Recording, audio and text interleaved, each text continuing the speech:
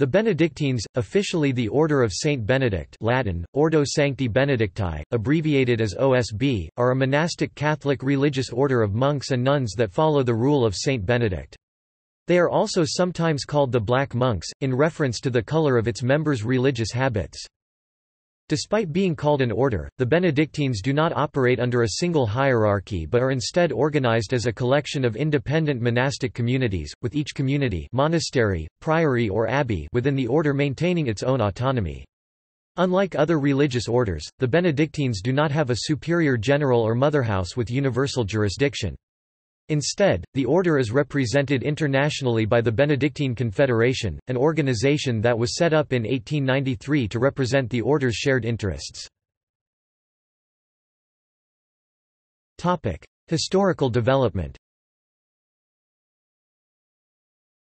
The monastery at Subiaco in Italy, established by Saint Benedict of Nursia c. 529, was the first of the dozen monasteries he founded. He later founded the Abbey of Monte Cassino. There is no evidence, however, that he intended to found an order, and the rule of Saint Benedict presupposes the autonomy of each community. When Monte Cassino was sacked by the Lombards about the year 580, the monks fled to Rome, and it seems probable that this constituted an important factor in the diffusion of a knowledge of Benedictine monasticism. It was from the monastery of St. Andrew in Rome that Augustine, the prior, and his 40 companions set forth in 595 on their mission for the evangelization of England. At various stopping places during the journey, the monks left behind them traditions concerning their rule and form of life, and probably also some copies of the rule. Laren's Abbey, for instance, founded by Honoratus in 375, probably received its first knowledge of the Benedictine rule from the visit of Saint Augustine and his companions in 596. Gregory of Tours says that at Ainay Abbey, in the 6th century, the monks followed the rules of Basil, Cassian, Caesarius, and other fathers, taking and using whatever seemed proper to the conditions of time and place." And doubtless the same liberty was taken with the Benedictine rule when it reached them. In Gaul and Switzerland, it supplemented the much stricter Irish or Celtic rule introduced by Columbanus and others. In many monasteries it eventually entirely displaced the earlier codes. By the 9th century, however, the Benedictine had become the standard form of monastic life throughout the whole of Western Europe, excepting Scotland, Wales, and Ireland, where the Celtic observance still prevailed for another century or two. Largely through the work of Benedict of Aniane, it became the rule of choice for monasteries throughout the Carolingian Empire. Monastic scriptoria flourished from the 9th through the 12th centuries. Sacred scripture was always at the heart of every monastic scriptorium. As a general rule, those of the monks who possessed skill as writers made this their chief, if not their sole active work. An anonymous writer of the 9th or 10th century speaks of 6 hours a day as the usual task of a scribe, which would absorb almost all the time available for active work in the day of a medieval monk. In the Middle Ages, monasteries were often founded by the nobility. Cluny Abbey was founded by William I, Duke of Aquitaine in 910. The abbey was noted for its strict adherence to the rule of Saint Benedict. The abbot of Cluny was the superior of all the daughter houses, through appointed priors. One of the earliest reforms of Benedictine practice was that initiated in 980 by Romuald, who founded the Camaldolese community. The dominance of the Benedictine monastic way of life began to decline towards the end of the 12th century, which saw the rise of the Franciscans and Dominicans. Benedictines took a fourth vow of stability, which professed loyalty to a particular foundation. Not being bound by location, the mendicants were better able to respond to an increasingly urban environment. This decline was further exacerbated by the practice of appointing a commendatory abbot, a lay person, appointed by a noble to oversee and to protect the goods of the monastery. Oftentimes, however, this resulted in the appropriation of the assets of monasteries at the expense of the community which they were intended to support. England. The English Benedictine congregation is the oldest of the 19 Benedictine congregations. Augustine of Canterbury and his monks established the first English Benedictine monastery at Canterbury soon after their arrival in 597. Other foundations quickly followed. Through the influence of Wilfrid, Benedict Biscop, and Dunstan, the Benedictine rule spread with extraordinary rapidity, and in the north it was adopted in most of the monasteries that had been founded by the Celtic missionaries from Iona. Many of the episcopal sees of England were founded and governed by the Benedictines, and no fewer than 9 of the old cathedrals were served by the black monks of the priories attached to them. Monasteries served as hospitals and places of refuge for the weak and homeless. The monks studied the healing properties of plants and minerals to alleviate the sufferings of the sick. Germany was evangelized by English Benedictines. Willibrord and Boniface preached there in the 7th and 8th centuries and founded several abbeys. In the English Reformation, all monasteries were dissolved and their lands confiscated by the Crown, forcing their Catholic members to flee into exile on the continent. During the 19th century they were able to return to England, including to Selby Abbey in Yorkshire, one of the few great monastic churches to survive the dissolution. St Mildred's Priory, on the Isle of Thanet, Kent, was built in 1027 on the site of an abbey founded in 670 by the daughter of the first Christian king of Kent. Currently the priory is home to a community of Benedictine nuns. 5 of the most notable English abbeys are the Basilica of St Gregory the Great at Downside, commonly known as Downside Abbey, the Abbey of St Edmund, King and Martyr commonly known as Douay Abbey in Upper Woolhampton, Reading, Berkshire, Ealing Abbey in Ealing, West London, and Worth Abbey. Prinknash Abbey, used by Henry VIII as a hunting lodge, was officially returned to the Benedictines 400 years later, in 1928. During the next few years, so-called Prinknash Park was used as a home until it was returned to the order. St. Lawrence's Abbey in Ampleforth, Yorkshire was founded in 1802. In 1955, Ampleforth set up a daughter house, a priory at St. Louis, Missouri which became independent in 1973 and became St. Louis Abbey in its own right in 1989. As of 2015, the English congregation consists of 3 abbeys of nuns and 10 abbeys of monks. Members of the congregation are found in England, Wales, the United States of America, Peru, and Zimbabwe. Since the Oxford movement, there has also been a modest flourishing of Benedictine monasticism in the Anglican Church and Protestant churches. Anglican Benedictine abbots are invited guests of the Benedictine abbot primate in Rome at abbatial gatherings at Sant'Anselmo. There are an estimated 2,400 celibate Anglican religious 1,080 men and 1,320 women in the Anglican Communion as a whole, some of whom have adopted the rule of Saint Benedict. Monastic libraries in England. The 48th Rule of Saint Benedict prescribes extensive and habitual holy reading for the brethren. 3 primary types of reading were done by the monks during this time. Monks would read privately during their personal time, as well as publicly during services and at meal times. In addition to these 3 mentioned in the rule, monks would also read in the infirmary. However, Benedictine monks were disallowed worldly possessions, thus necessitating the preservation and collection of sacred texts in monastic libraries for communal use. For the sake of convenience, the books in the monastery were housed in a few different places, namely the sacristy, which contained books for the choir and other liturgical books, the rectory, which housed books for public reading such as sermons and lives of the saints, and the library, which contained the largest collection of books and was typically in the cloister. The first record of a monastic library in England is in Canterbury. To assist with Augustine of Canterbury's English mission, Pope Gregory the Great gave him 9 books which included the Gregorian Bible in 2 volumes, the Psalter of Augustine, 2 copies of the Gospels, 2 martyrologies, an exposition of the Gospels and Epistles, and a Psalter. Theodore of Tarsus brought Greek books to Canterbury more than 70 years later, when he founded a school for the study of Greek. France. Monasteries were among the institutions of the Catholic Church swept away during the French Revolution. Monasteries were again allowed to form in the 19th century under the Bourbon Restoration. Later that century, under the Third French Republic, laws were enacted preventing religious teaching. The original intent was to allow secular schools. Thus in 1880 and 1882, Benedictine teaching monks were effectively exiled. This was not completed until 1901. Germany. St. Blaise Abbey in the Black Forest of Baden-Württemberg is believed to have been founded around the latter part of the 10th century.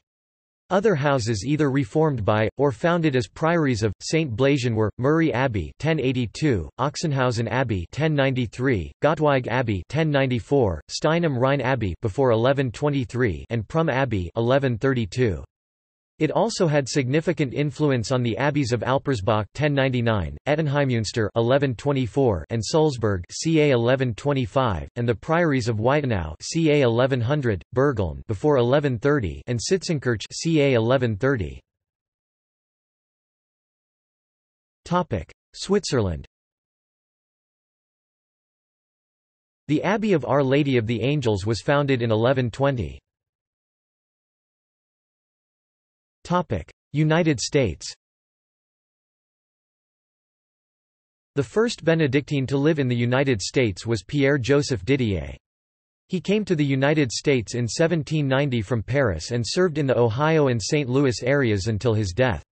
The first actual Benedictine monastery founded was St. Vincent Archabbey, located in Latrobe, Pennsylvania. It was founded in 1832 by Boniface Wimmer, a German monk, who sought to serve German immigrants in America.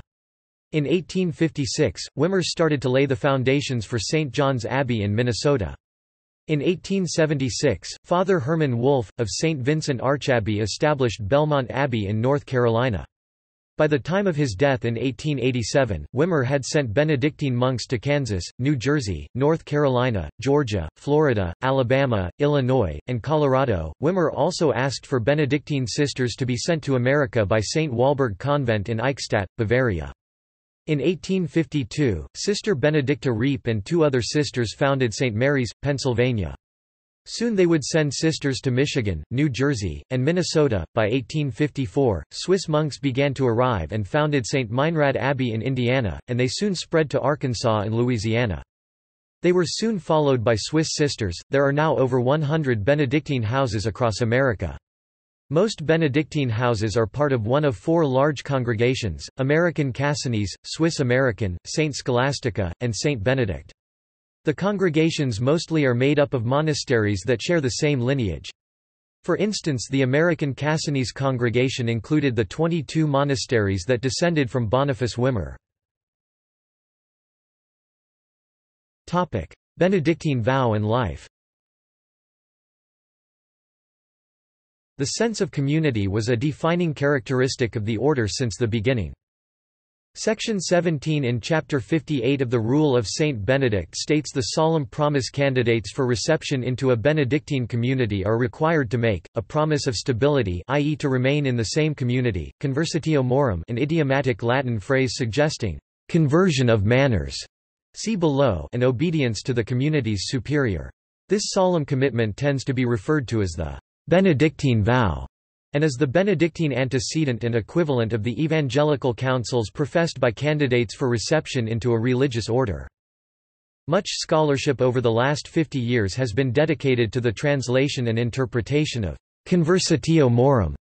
The older translation, conversion of life, has generally been replaced with phrases such as conversion to a monastic manner of life, drawing from the Vulgate's use of conversitio as a translation of citizenship or homeland in Philippians chapter 3 verse 20.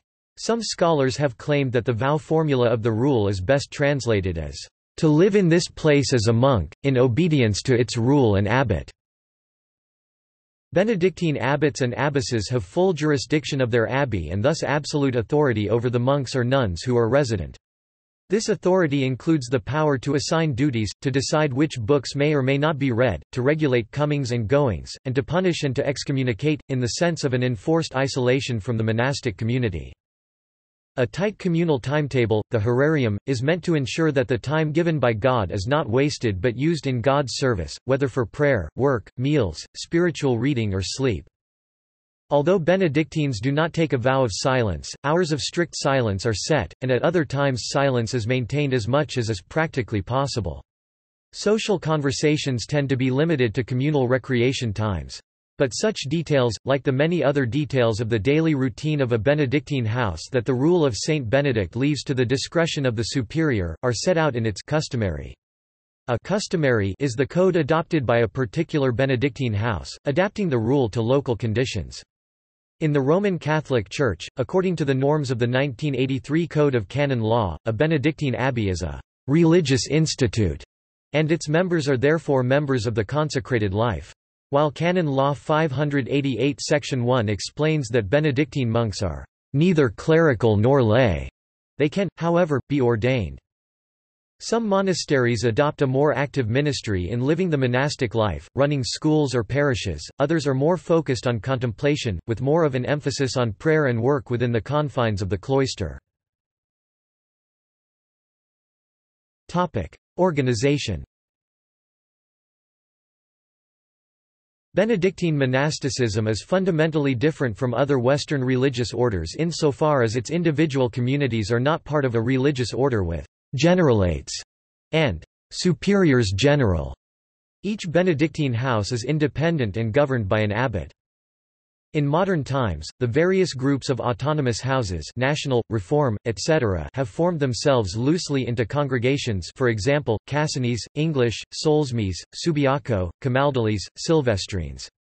There are 20 congregations within the Benedictine Confederation.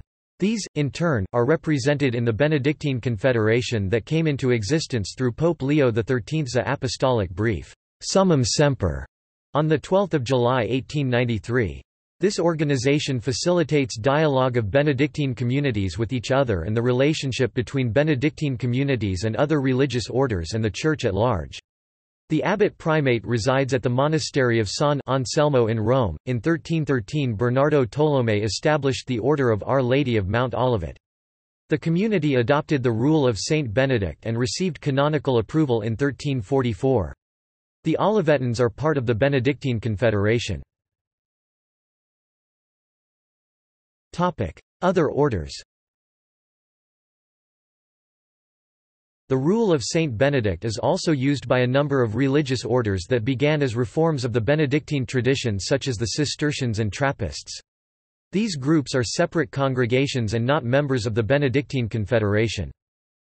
Although Benedictines traditionally refer to Catholics, there are also some within the Anglican Communion and occasionally within other Christian denominations as well, for example, within the Lutheran Church, that claim adherence to the rule of Saint Benedict. There are also some Eastern Orthodox Benedictines. Notable Benedictines. Saints and blesseds. Monks. Popes. Founders of abbeys and congregations and prominent reformers. Scholars, historians, and spiritual writers. Marists. Bishops and martyrs. 20th century. Nuns. Oblates. Benedictine oblates endeavored to embrace the spirit of the Benedictine vow in their own life in the world. Oblates are affiliated with a particular monastery. See also: Benedictine Confederation, Catholic religious order, Cistercians, French Romanesque architecture, Sisters of Social Service, Trappists. References. Further reading.